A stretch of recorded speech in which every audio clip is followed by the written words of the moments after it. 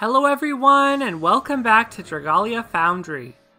Today I'm going to be taking a look at the new facility event, Dream Big Under the Big Top.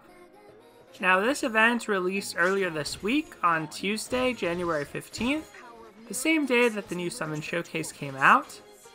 And I just want to talk about what I've been liking about this event so far, show some of my progress with completing the challenge battles on the event.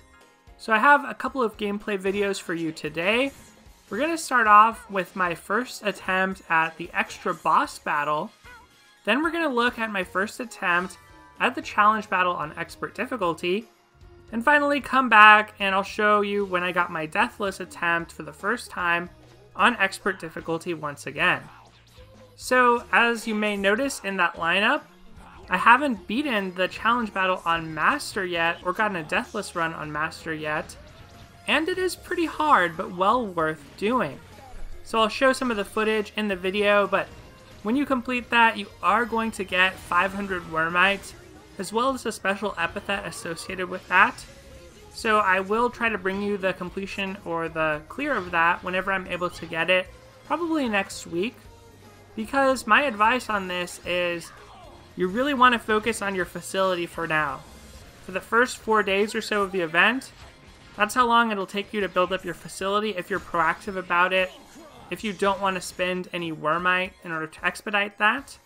So go ahead and start to level up your facility if you're not already doing so. If you have extra Smithworms, you can put those towards your light altars because that will also help, depending on which units you're bringing to that challenge battle. And of course, just as a reminder, as on all these facility events, it's the boss battle and extra boss battle where you're going to be able to grind up your materials, in this case tent canvas, needed to level up that facility. So just keep that in mind. Do those boss battles to get that material. In this case, those are Welcome to the Fiend Circus and Fiend Circus Encore. And after you do that and have enough materials to fully level up your facility to level 30, that's when you want to start doing that challenge battle top star trial. So I do think it's cool that they added a master difficulty to the challenge battle. It gives something for players to work on, especially players who are more enfranchised and already played a previous light facility event. The event itself, I found the story to be a little bit underwhelming this time around. It was cute at moments, it had some charm. Annalie and Fritz, I think, were shown off fairly well, but ultimately I just feel like there wasn't a whole lot of development, there wasn't a really great theme explored this particular event. So for that reason, for me, this is probably one of the weaker stories we've seen. However, the rewards are really good this time.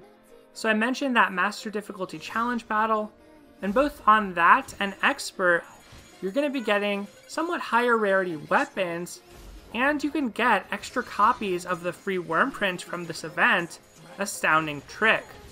So on the expert difficulty, you can get the worm print, as well as some 4-star weapons, and on master difficulty, you can actually get 5-star weapons.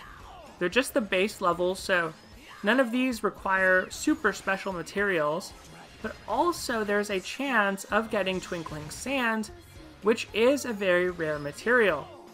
So for me, this is something I'm going to look to play a lot after I get to the point where I can consistently clear it.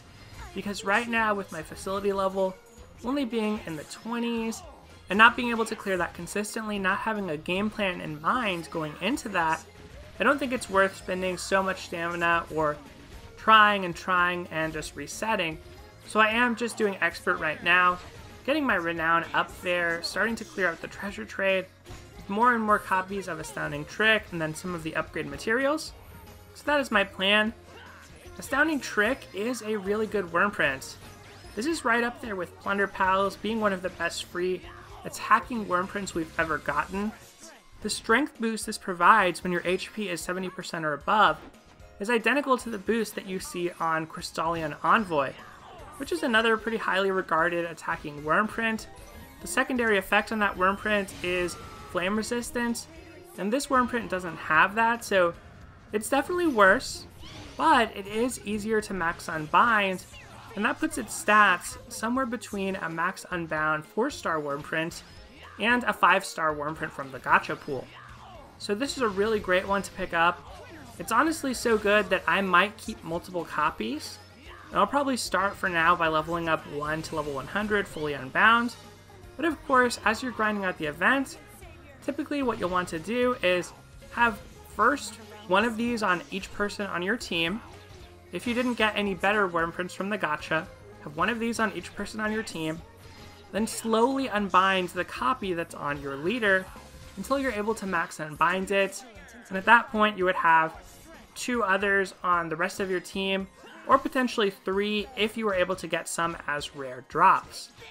As for the content of the battle, I do think they've amped up the difficulty in an attempt to get people to try to summon on the showcase. Poison Res being pretty rare and Ron being somewhat hard to use. You'll see that I've chosen to bring along Ron here because he does have up to 100% Poison Res. I haven't gotten that far in his mana circles, but what I found is his Slayer's Strength is honestly pretty hard to land on the small moving targets of this map, especially some of the vermin, the squirrels basically, that leap around. It is really hard to land a Force Strike from a bow onto those. So I think that ultimately using Ron isn't a bad idea with his Poison Res, but he isn't going to be super effective unless you're an ace shooter with that bow. Besides that, some of the characters I've heard being very effective are Julieta. Julieta has Slayer Strength, so just by defeating any foes, she is going to power herself up. She also has Poison Res that goes up to 100%, built-in last recovery in case her HP goes low. So she is an amazing character for this event. And even though she doesn't have Poison Res, I've also heard Hildegard is an amazing healer, and I've been building her up in order to utilize her too. Her shield is really nice, and her healing is really nice to counteract poison. Fritz and Annalie, if you summon them, are going to be great picks. And just in general, I think this really encourages trial and error. I haven't seen one particular strategy, especially for Master, come out as the dominant strategy. And perhaps it's a bit early and I haven't looked far enough to find that particular formation. But I think that even mixed element teams, just depending on who your strongest characters are, that might be who you need to bring to this content. Now, I'd be pretty happy if at the end of the day, I'm able to clear it once, and hopefully clear it without any of my characters dying, so I can get the full amount of Wyrmite from this, 500 from the Endeavor, and then 25 from completing all the Endeavors and getting a deathless run on the quest. So that is going to be my goal as I build up my facility and level up my characters, build out their mana circles over this weekend. And I'll report back next week once I'm able to get it clear. I think it's going to be doable, so we're going to wait and see. Thank you so much for watching. Let me know what your experience has been like with this event. I'm always a big fan of facility events because I like tackling content on my own sometimes. It gives me a lot more flexibility with my schedule, with other things going on, as compared to raids.